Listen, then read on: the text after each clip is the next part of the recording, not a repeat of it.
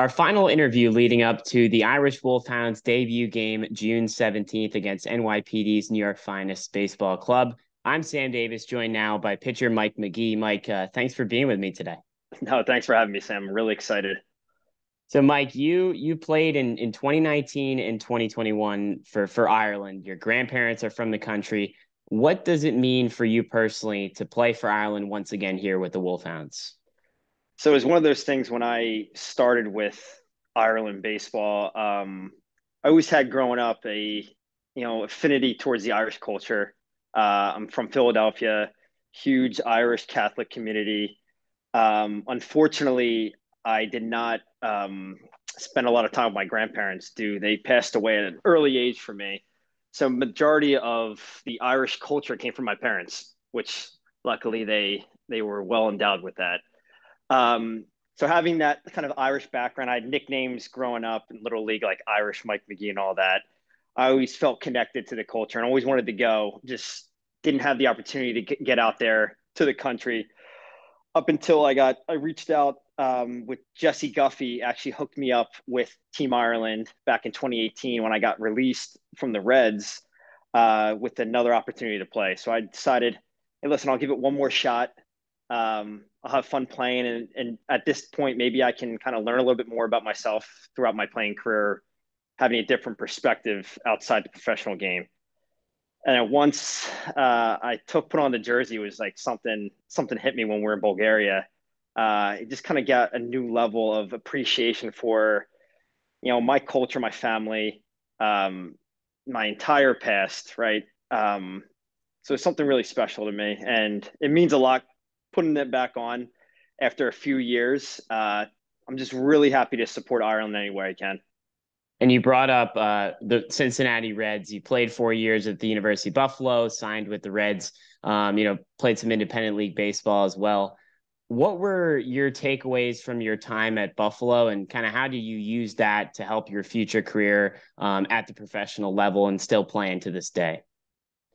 That's a good question. I used a lot of honestly preparation, failure, all those buzzwords you hear in baseball.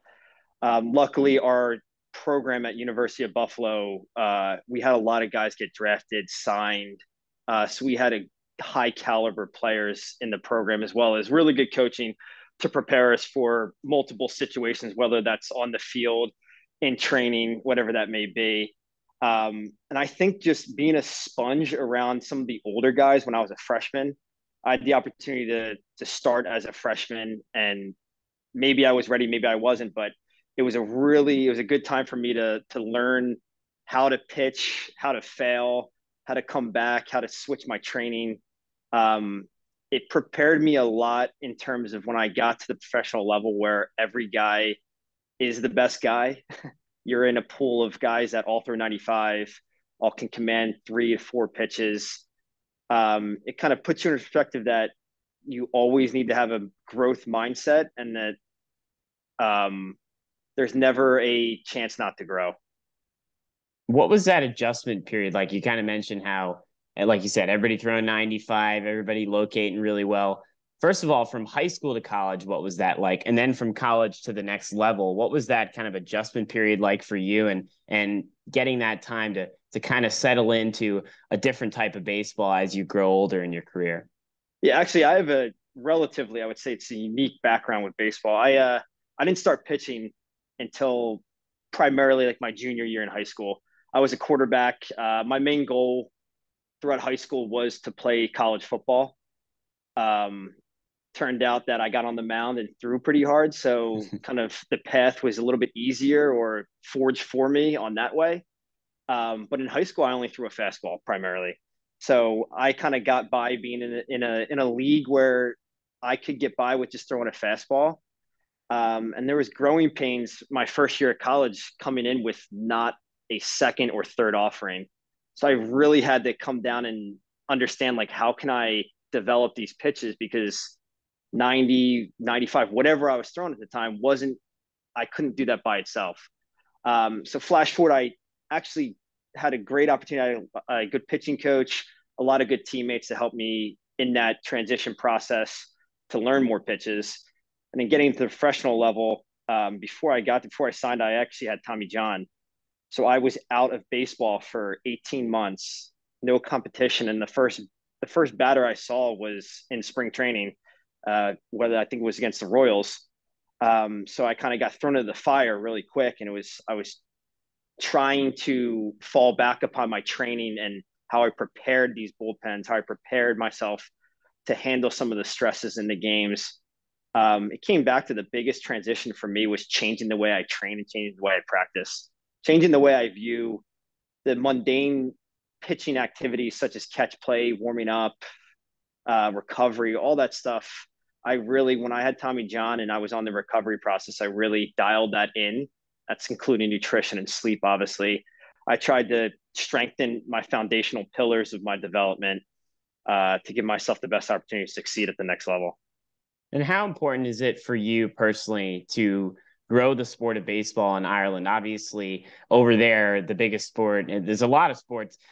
Baseball is not usually at the top of that list in Europe as a whole, and especially in Ireland. So, what are some of the ways that you can see the game of baseball growing in a country like Ireland? I think honestly, just continuing to expose the youth to the game of baseball. I think I've had discussions about this regarding European baseball. I'm kind of drawing back, talking to some guys from Ireland, some guys that play in other countries, understanding, okay, how did basketball become such a big sport over in Europe?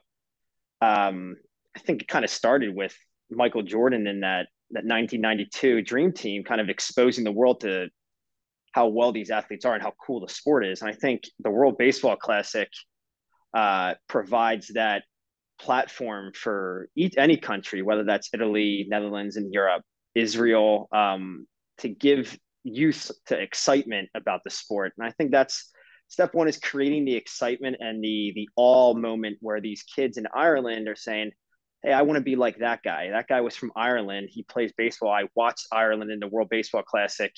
It kind of can drive that adaptation to create more youth programs, and then that carries on to the high school level and then so on. And hopefully sooner than later, it becomes one of the bigger sports over in Ireland. Now, we talked about it before we started the interview. How's the arm feeling? What are kind of the expectations leading up to this game on the 17th? Have you been training much, and how have you been getting ready for it? Yeah, so luckily for me, I actually run my own company that's a training development company, primarily working with baseball players. So I have access to catchers, throwing partners, etc. So I've been getting my arm slowly ready. I'm north of the age I want to be right now. I'm not a young guy anymore, so it takes me a little bit longer to get ready. But expectations are get the ball and hopefully get some outs. That's all I can guarantee. I'll try my best to get outs. June 17th, the Irish Wolfhounds making their debut. If you can't make it to the game at Clover Stadium in New York, check out our live stream. More information on the Irish American Baseball Society social media. Mike, thanks for being with me today, and good luck. No, thank you, Sam.